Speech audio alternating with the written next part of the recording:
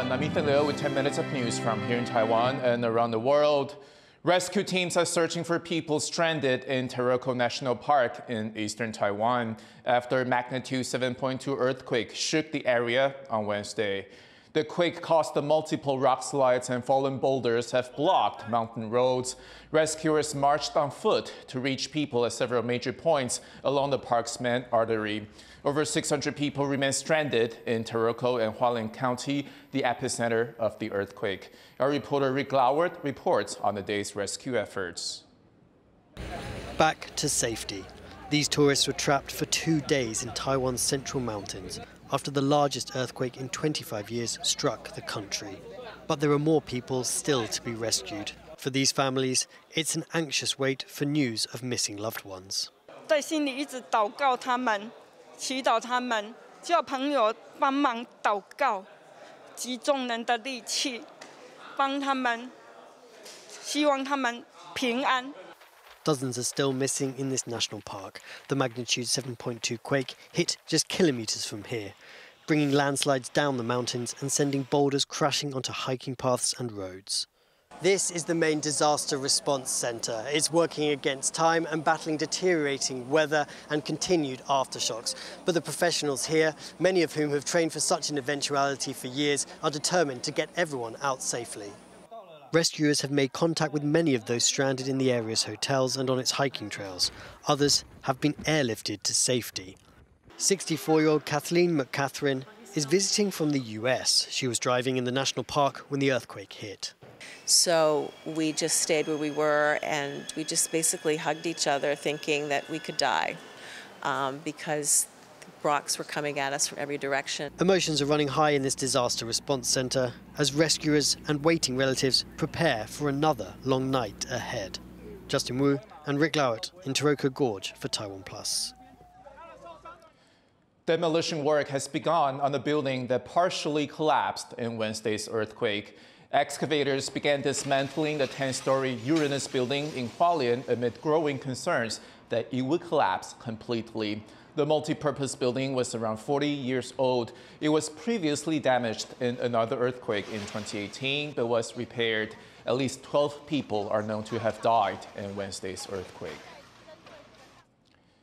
The ashes of over 100 people interred at the Hualien Memorial Hall have been spilled after the earthquake damaged their final resting place. It's an added blow to local families coming just as Taiwan marks the Tomb Sweeping Festival honoring ancestors. Wesley Lewis reports.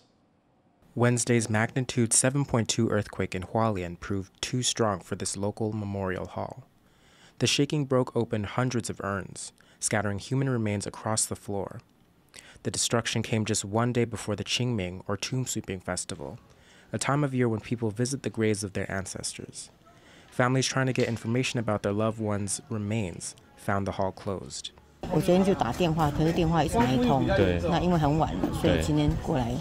As workers clean up, relatives are left to wait for more news.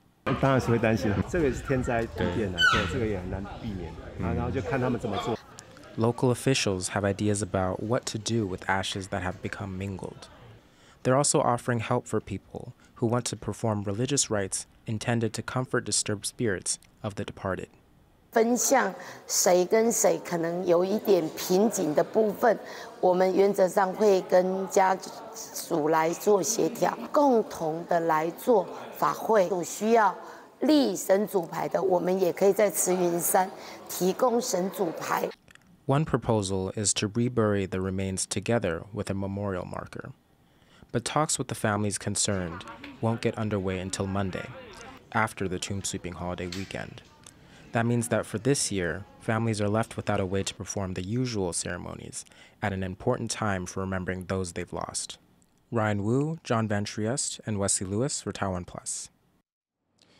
The earthquake hit right before a long weekend, and many businesses along the East Coast were gearing up for a busy few days. But the holiday rush was ground to a halt, as Tiffany Wong now reports. A historic hotel in eastern Taiwan, devastated by the magnitude 7.2 earthquake that hit the country 2 days ago. For many hotels in the area, the quake has put a halt to business, right at the start of an anticipated travel rush. It's the Tomb Sweeping Festival holiday weekend. 后续有人打电话进来，或是运用网络来定位的订房的，我们都直接跟他说，我们现在没有办法营业。那已经有付定金的，我们都会在下个礼拜一正式上班之后，会把这些相关的资料会全额的退款。Attracted by its natural sights, many tourists flock here to Hualien, but hotels are only at 25% capacity, a sharp decrease from the original 75% booking rate before the earthquake. Many properties are undergoing inspections and repairs, and a major road into the county is still blocked by landslide debris. While train services have resumed, some tourists are still unwilling to travel as aftershocks continue to shake the region. Hoteliers are trying their best to adjust to their guests' needs. 清明年假期间，因为地震关系无法前来的客人，我们所有的会员饭店大家也都提供了弹性的做法，包含免费退费，或者是可以选择保留定金使用，3到6个月。Further down the east coast, which usually requires travel through Hualien, other businesses that rely on tourists are feeling the impact. 多旅行社本来是连假要来这边骑车的，昨天取消了，5组客人。 少了300多个游客，影响非常的大，至少影响了5-6成的生意。Recovery to businesses on the East Coast will take time, but they hope that by the next holiday season, they'll be back to normal. Dolphine Chen and Tiffany Wong for TaiwanPlus. A university close to the site of Wednesday's earthquake says the fire that caused more than $15 million worth of damage was the result of a freak set of circumstances. 我们是有地震、有化灾、又有火灾，这3种之外，加上对外交通中断，也4个灾难一起发生，所以是非常少见的情况。 A chemical fire broke out on the 4th floor of the lab building at National Donghua University shortly after the earthquake struck on Wednesday morning. The fire quickly spread to other rooms. No one was injured in the blaze, but many lab experiments were damaged or destroyed. Students are now looking to work with other labs in the region to share resources. The Hualien County government is offering the school around $300,000 for repairs. People in Taiwan who want to give up their pets will soon face higher fees and stricter procedures to do so. New laws aim to discourage the public from thinking that the government will simply adopt their unwanted pets. But animal rights groups fear it could result in more cases of abandonment. Reese Ayers has the story.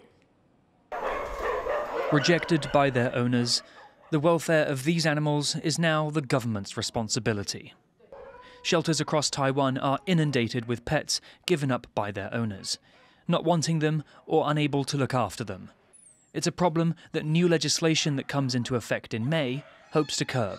不能把一个这个生病的就丢给了政府来处理，那你要减负一下这个2个礼拜之内的狗狗的一些健康证明。一方面呢，可以了解动物的身体状况；二来呢，就是说，领养的人呢是一只健康的一只宠物嘛。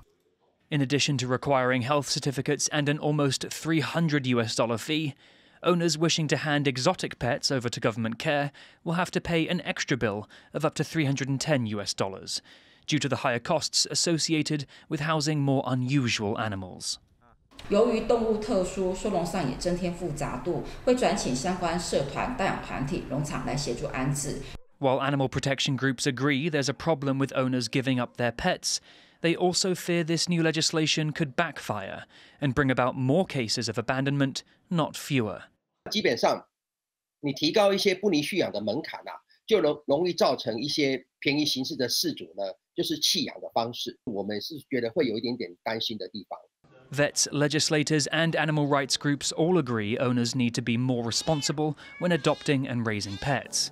But this law could see fewer animals in shelters and more on the streets. Devon Tai and Reese Ayers for TaiwanPlus. Thank you for watching What's Up Taiwan. I'm Ethan. Take care, and I'll see you next time.